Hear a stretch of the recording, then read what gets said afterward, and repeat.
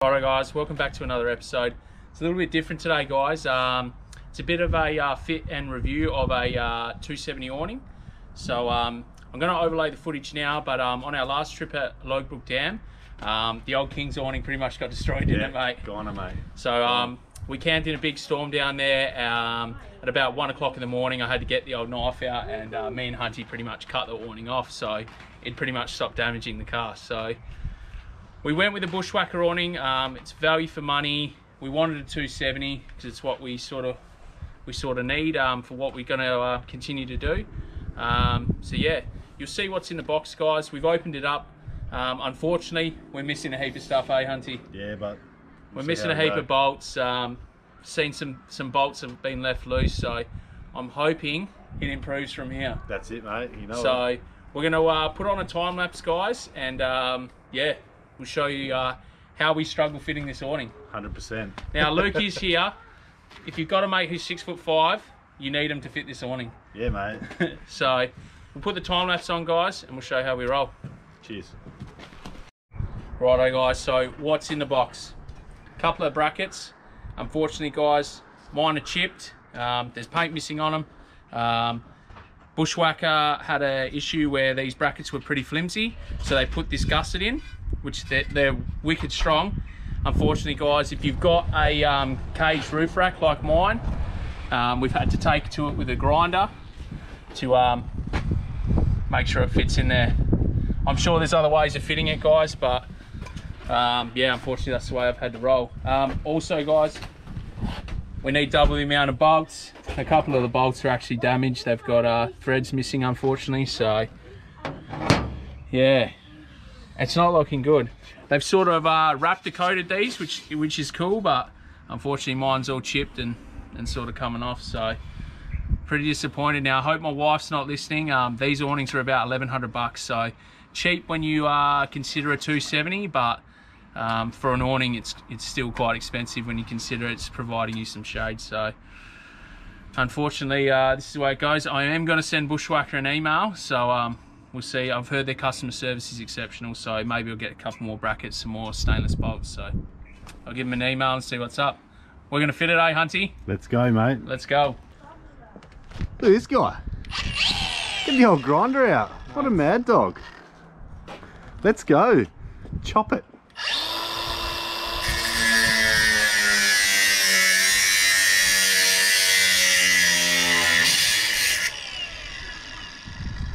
Don't chop the dinosaur, Daddy.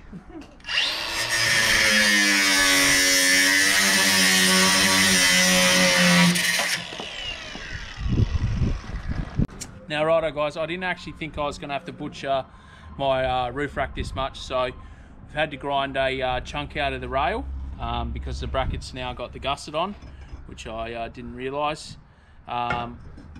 So we've put some rags down, guys, to try to stop the drill swarf, but we are going to have to blow this car down and also wash it. The old GUs are known for rusting out on the roofs, so yeah, make sure you take good care.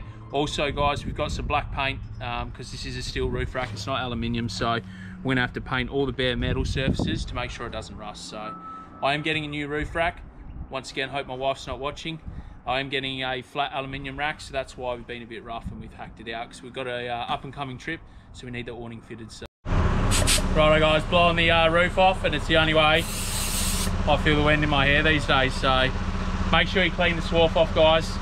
It's very important, guys. That roof will rust that quick. I think it's going to rain the next couple of days as well, so get that shit off. Righto, guys, probably going to get a bit of criticism because I went a bit extreme on the grind job there, but we did it so it didn't rattle. Pretty happy with the way that turned out. It is solid as a rock, so Bushwakka have said, you want the L bracket as close to the pivot point, so that's where it is. I'll probably hang off that. But it's mainly because that's where the rail is too, eh? Yeah, that's where the rail is, where we bolted it. So it's got 4 bolts in it, so it's pretty. It shouldn't go anywhere. The car should blow away before the awning. So we'll see how we go. We'll keep going, guys. We'll do the front bracket and then pretty much put the awning on. Fingers crossed it goes to plan. So let's go.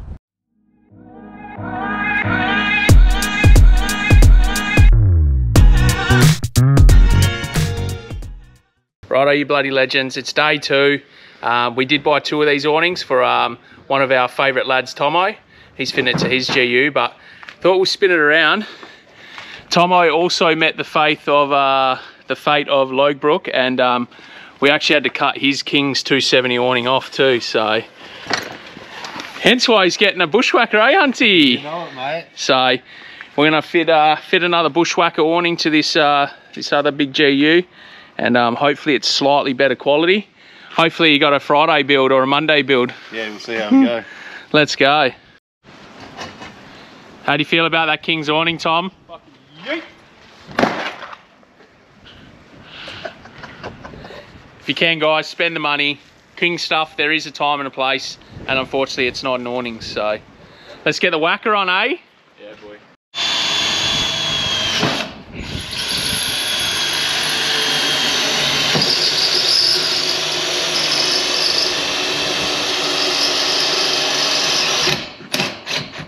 She's through. First hole. Second hole drill, it snapped. That's right, it went through, but You've done yourself a mischief. We put a rag down or put a towel down to catch that swarf. Tom doesn't need any assistance with his patrol rusting at this minute. So then it's important you talk it to spec, eh, Tom? yeah, boy. How many dogs was that? August? A few more dogs, a few duggers. More dogs. Yep. Oh yeah. She feel firm? Yep. She ain't going nowhere. Tom, unlike me, got the brackets modified, so he didn't need to destroy his roof rack. Good job, Tom. Thanks, mate. Good job. First open, Tommo. Moment of truth.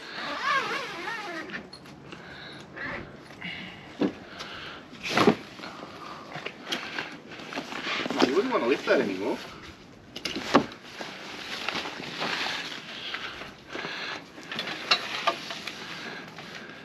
What's that hitting? Get in there, big fella. Help him out. Yeah, stuck.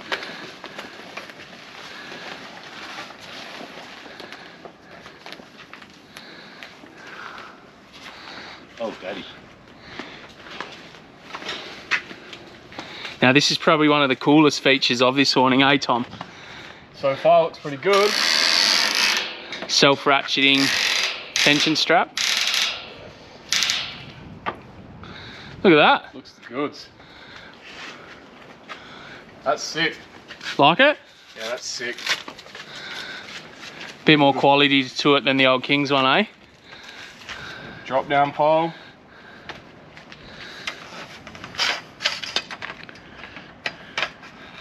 Happy days.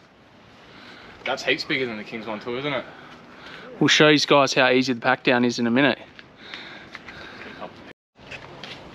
Righto guys, you've seen how easy Tom set it up, so I'm going to show you how to pack it down. So that was the selling feature. He's blowing a gale, so I'll try to do this quick.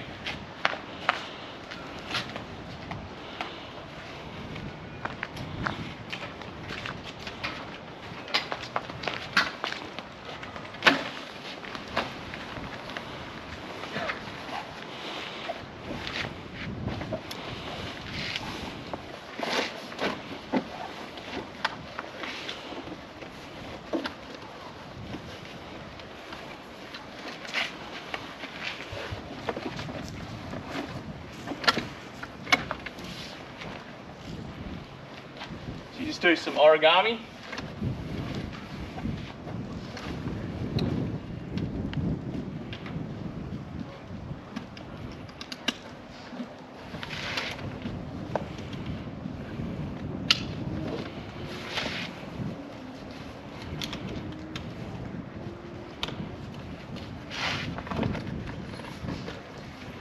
Couple more practices, mate. You'll be able to get that under a minute.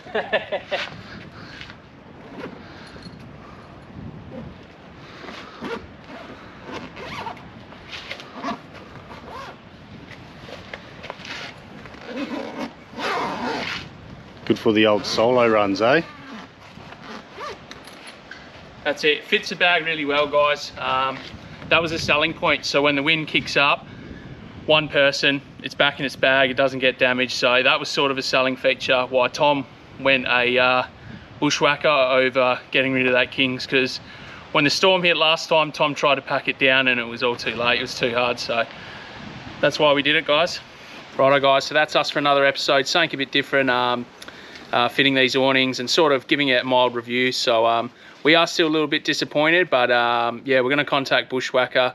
Their customer service is meant to be exceptional, so we'll definitely be testing that that one out, eh? Yeah, test yours before I chuck it on the collie, mate. Wait till you see that beast up and coming. We've got a couple of things up and coming, guys, which are exciting. Luke's bought himself a new four-wheel drive. So he is selling the Patrol if anyone's interested. Yeah, 2.8 jet, let's go. So hit us up, guys. We'll see you for the next one. We're going to hit the beach and yeah, put these awnings to the test. So we will keep you updated if Bushwakka get back to us, which hopefully they do. So we'll be sure to let you guys know. We're signing out, guys. Cheers. See ya.